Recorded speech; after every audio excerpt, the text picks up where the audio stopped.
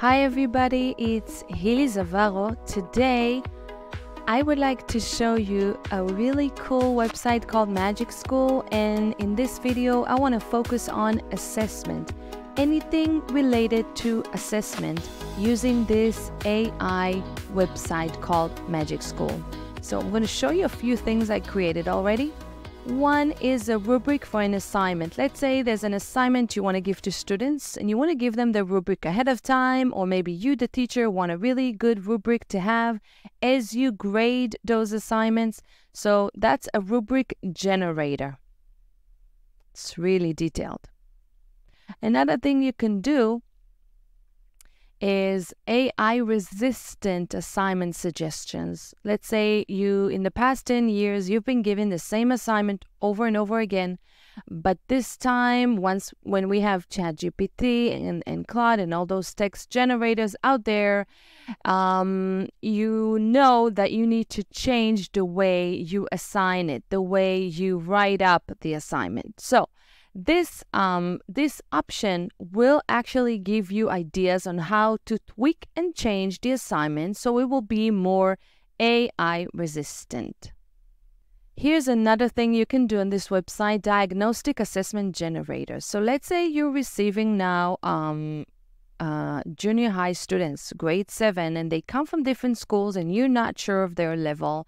You can create a diagnostic assessment generator. You just tell the website, you tell it, or you tell the bot what you want to know, what do you want the diagnostic test to be about, and it will generate a diagnostic test for you. Of course, you have to tweak and change and adapt a little bit, but here there's an example I created for 4th grade, coming to 4th or maybe 5th grade, and just checking to see how they are with the verb to be and the verb have.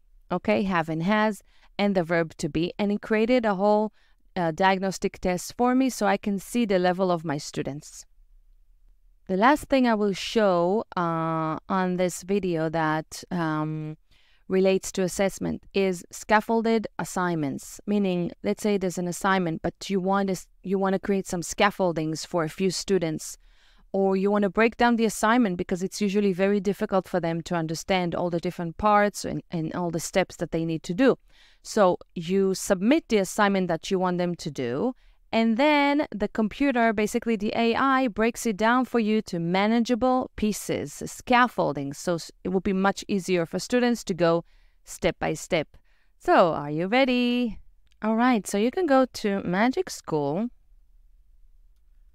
right on Google, AI, and just click on the first result that you get, MagicSchool.ai.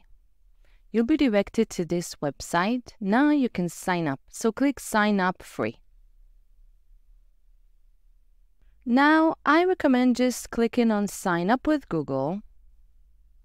Then you will be directed to this page. Click on let's get started. And we will start with rubric generator. Just look at all these boxes. They are all different options, different things you can do on this site. So click on rubric generator. Now let's say you have a special assignment that you give to students and you need ideas for rubric, how to assess students' work. So let's click on grade level. So I'm going to go with 9th grade, Swabat. I'm going to write something like record. Students will be able to talk about their favorite place in town. Okay, this can also be a can-do statement. Talk about their favorite place. And then assignment title, we can call this Around Town. Around Town. And now we're going to go to assignment description. And here I'm going to write something like record a video. Students need to record a video of themselves around town, talking about their favorite place in town, and explain why. This should be about 2 minutes long. Okay? Now it says point scale. I'm going to go with 5 just for the rubric because it's easy to give points between 1 to 5. And there are also things that you can do here. add any additional things to the rubric, and then click Generate.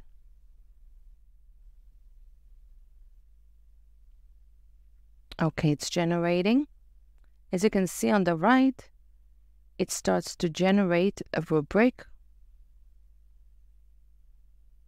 All right, now we have a rubric here between 1 and 5. What I'm going to do is I'm going to copy this. I'm going to click on the little copy sign and go to a Word document. I'm going to paste it here in a Word document. Now I have from 1 to 5. 5 is the highest score. Okay, so you can give it the highest score. And we have the first criteria, content knowledge. Number 5, given 5 points, would be where the student demonstrates a thorough understanding of their favorite place in town, providing detailed and accurate information. The explanation of why it is their favorite place is compelling and supported by strong evidence. That would be number 5. And right below you have organization and structure. Right below you have delivery and presentation. And the student speaks clearly and confidently using appropriate volume, tone, and pace. You have length. The video is approximately 2 minutes long. And you have technical quality. The video is recorded with high technical quality, etc. Okay, so if we take this rubric, then we get a really good feel of how we can assess students. And actually, when we give this to students ahead of time, then they know what they are expected. So if you feel that this is too long for students, perhaps you can, first of all, when you choose, you can go with 3-point scale and not 5. That will be easier for students because then you have only 3 levels. And also you can go with shorten. Right below the rubric, there's a button that says shorten. And then it creates the same thing, but a little shorter. Okay, so now we have something that is shorter. Okay, still talking about assessment, I want you to now choose AI-resistant assignment suggestions. This is really nice because it takes just an assignment that you used to give your students, and now it's going to make it more AI-resistant, meaning it will be more difficult for your students to generate the response by a chatbot. So you start with grade level, and let's say you go with 6th grade. And now the assignment description that I usually give would be write 10 sentences in the present simple about your daily habits, for example. Now I'm going to click generate and let's see the suggestions. Okay, it's generating many different ideas. Let's have a look. In the first one, it says to describe their daily habits, but also provide reasons for them. So we are pushing them to engage in higher order thinking. This modification requires students to think critically and reflect on their habits, rather than simply just saying the information. The second suggestion basically says incorporating metaphors and symbols in their sentences. So that adds creativity and imagination to the assignment, and it challenges students to think abstractly and come up with comparisons and enhance the meaning of their habits. Wow, great ideas. Moving forward to an option that says Diagnostic Assessment Generator. Now we're going to go with a diagnostic assessment. Okay, I'm going to go with grade 4. And I'm going to say here what specifically should be assessed. I'm going to say level of grammatical abilities, the verb to be and the verb have, okay, which are very, very basic. And I want everybody to know how to use them.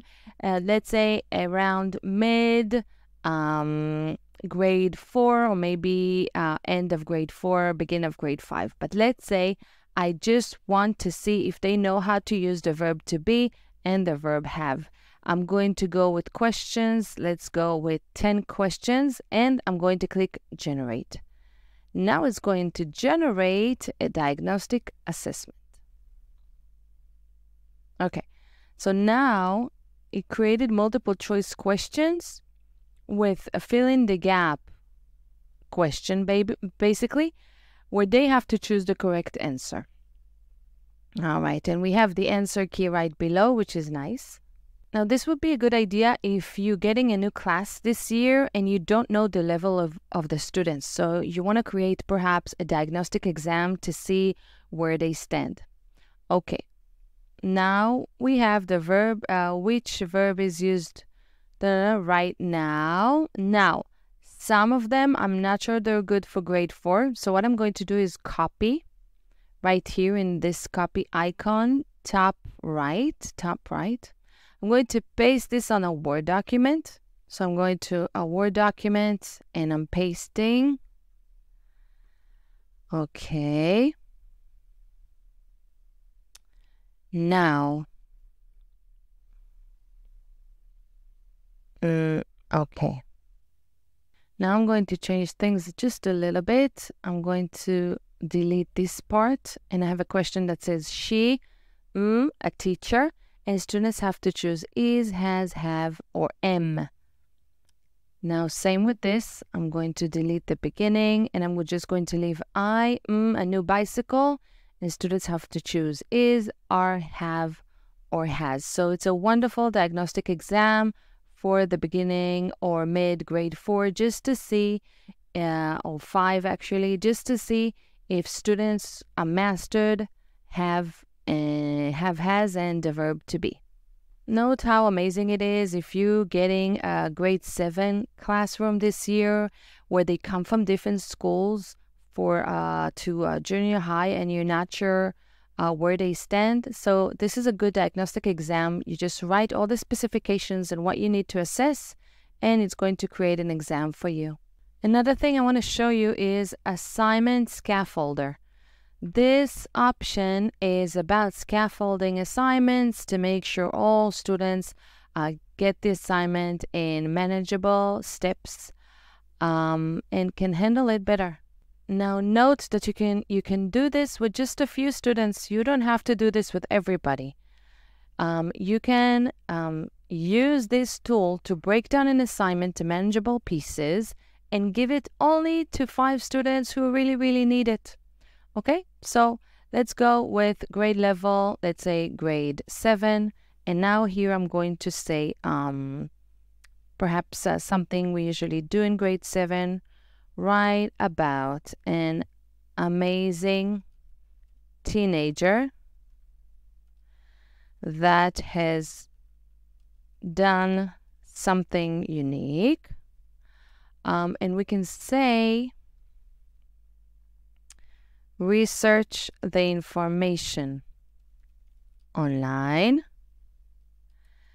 and write a composition and also create a poster about him or her.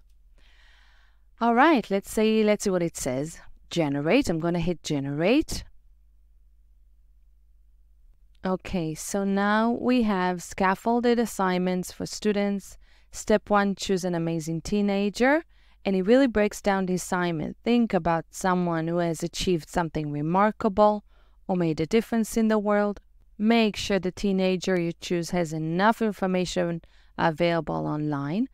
Step 2, research online. Use a search engine or reliable websites to gather information about your chosen teenager. Look for details about their achievements, backgrounds, and contributions. Take notes. Then step 3, organize your composition. Step 4, write your composition. Step 5, create a poster. And it breaks down everything to small pieces. By the way, you can also click on shorten and make it shorter. And that way, perhaps it's better for students to read. It's just 7 steps. It writes everything in 7 short steps for them to look at, and it will be much, much easier. And if you want to also translate, you can also translate it to their native language.